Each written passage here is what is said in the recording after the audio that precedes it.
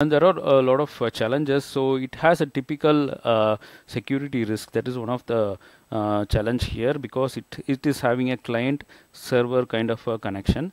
So whatever client server issues we faced in a typical software issues, vulnerabilities, it may also have. So since this is a new technology, we don't know the vulnerabilities, right? So cybersecurity has to analyze and then list on what are the vulnerabilities, how AA agent, there is a prompt injection. So similar to SQL injection, is it vulnerable to prompt injections? All those things they need to see.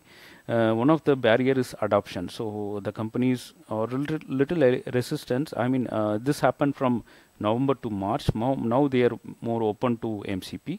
So it's slowly getting adopted.